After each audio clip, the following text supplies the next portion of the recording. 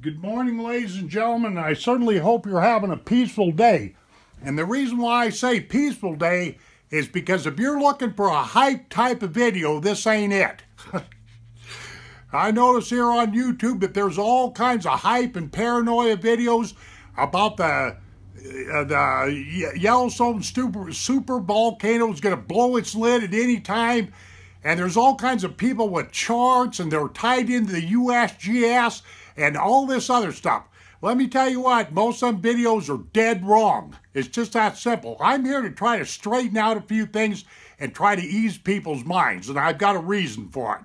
I've got 10 talking points on this. The name of this video will be Pure Facts About the Yellowstone Super Volcano. Okay, talking point number one. From 1990 to 1995, I worked for the Montana State Bureau of Mines and Geology. I was a research assistant. I was privy to a lot of data. I created a lot of data. I worked right directly when it came to that Superfund 101 stuff that was going on back in the day when it came to mine flooding contamination. But I was also privy to data about earthquakes, geographical problems of all kinds, and blah, blah, blah. Okay. That gives me a leg up on a whole bunch of people out there that are creating videos that are just pure bullshit. Number two, we've got one seismologist in the state of Montana. His name is Mike Stickney, and I know him quite well. I talked to him on several occasions. Mike told me, he said, Jim, I wish I had a $20 bill for every time I fielded a question about that stupid park, about that big volcano, which does exist, by the way. Blowing its lid and when it's going to blow its lid and all that. You cannot predict earthquakes and volcanoes and tsunamis and stuff like that with any degree of accuracy. I've said that before. I'm going to say it again. Okay. Number three, my talking point number three is this. Mike showed me a whole bunch of seismic data that he had. In fact, he had a nice computer readout on a screen for the last 50, 70 years or so, that every time an earthquake happened in the state of Montana and he was able to record it, these little rings would appear on his computer screen and they would get bigger like this. It was quite interesting to see this. It took about 7 to 10 minutes for that display to run, and all that, because if you did it in real time, you'd have been standing there forever. Let me tell you, Okay. But I got to see that, and I got to see a bunch, and I got to see the official, seismograph machines and all that kind of stuff. And Mike showed me exactly what he did to change the paper. He had to do it every 24 hours and whatnot have you. And he showed me what those sensors looked like and how they worked and whatnot have you. All right. I was at number three on that display thing. Number four, the two most seismic activity, the two most geographically unstable areas, if you will, in the state of Montana are number one, of course, the park, especially around West Yellowstone, Montana, that area there. And number two, up in northwestern Montana, you got the Flathead Lake, the Mission Valley, Sealy Swan area. Okay, there's a couple of fault lines that run along the Rockies up there. That is one of the reasons, I said fault lines, ladies and gentlemen, and that's one of the reasons why that earthquake happened on the 6th of July in near Lincoln, Montana. That was just right south of them fault lines, okay? A 5.8 magnitude earthquake. Okay, number five, supposedly the park has got a cycle. That magma chamber or the Yellowstone caldera has got a what I call blow your lid cycle every 640,000 years. I made a video last year. I had another subject going, but I called it 640 million years. But I think geologists figure, and how they figure this is beyond me. I'm not a geologist. I'm just an old retired working man. But 640,000 years, every 640,000 years, that park, that super volcano will, erupt or whatever have you. Well, if that's the case, and the data that I've seen, we've got 200,000 years to go. 200,000 more years ago. You're not going to be alive. I'm not going to be alive. Your grandkids are not going to be alive. And on down the line, okay? All right. Number 6, the government. Look, it's like this, ladies and gentlemen. They really don't have enough equipment looking at that park, and I'm talking about satellites and every other blasted thing. It's just like Mike Stickney was telling me he needed about 12 sensors up there along that mission range, which he didn't have the money to get put in place to keep track of what was going on with that fault line up there.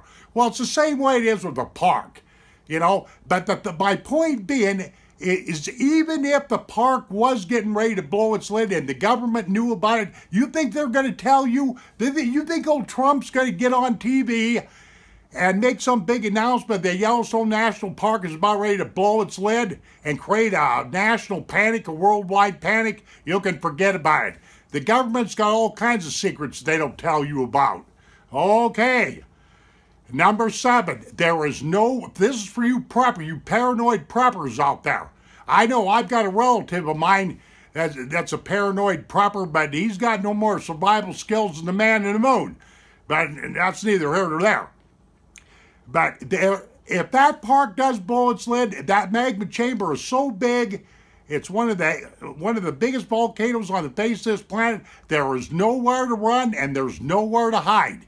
The plasmatic blast is going to kill everybody within about 1,000, 1,200, 1,500 miles, and it's going to have impact worldwide, global-wide. You can build all the bunkers you want to. You can hide underground. You can hide under a rock or anything.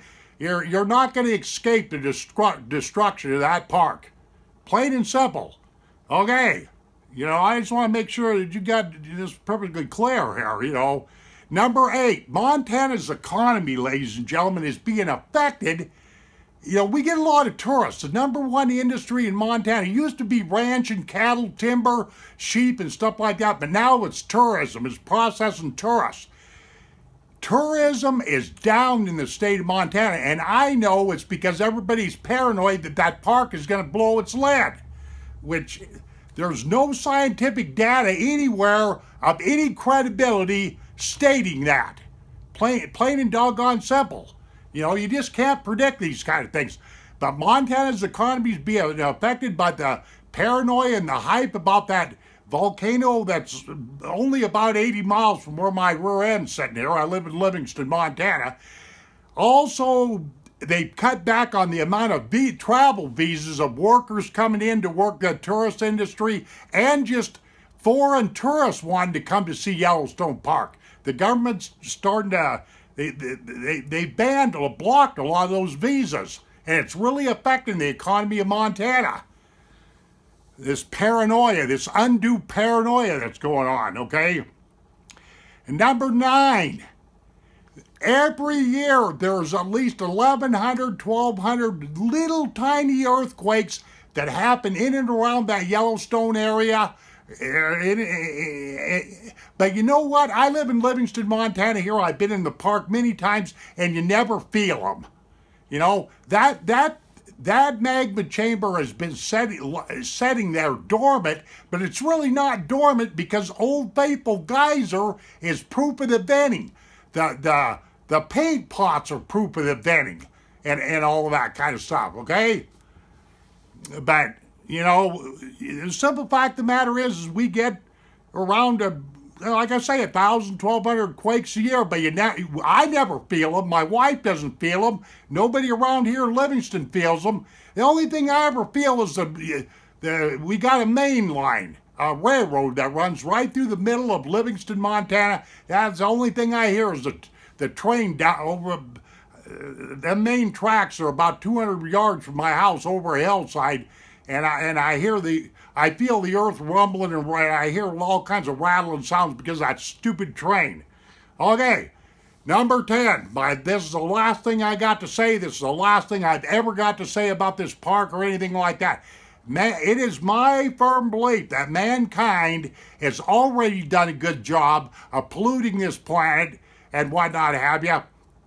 And mankind more than likely is going to be responsible for destroying this planet way before, say, like Yellowstone National Park. And you can quote me on that too.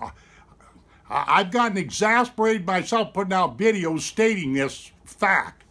You know, we've got too much greed on this planet. We've got people that just don't care about nobody anymore. And this list goes on and on and on. In my closing statement, let me tell you this. When the North American Indians were predominant in this area here, and in this area around Paradise Valley, Montana, where I live, it was the Crow Indians. But all of the Indian tribes, the Blackfoot and the Crow, like I say, and on like that, we got about 15 Indian tribes up here in the state of Montana. All them chiefs would never let their hunting parties, their braves, go in to Yellowstone National Park. You want to know why? Because they believed that there was evil spirits that lived in Yellowstone National Park. Did you just got done hearing me? And I'm going to tell you what those evil spirits are that invade that park, that are in there. 2.5 million people go into that park every year. It's the human being that's the evil spirit. Evil spirits with an S. That's really what's wrong with Yellowstone National Park. Now there you got it. Thank you very much, ladies and gentlemen, and walk in peace. And if you're planning on making a trip up here to Montana, please come, because I can guarantee you that park isn't going to blow its lid. All right. See you on down the trail. Like I say, walk in peace.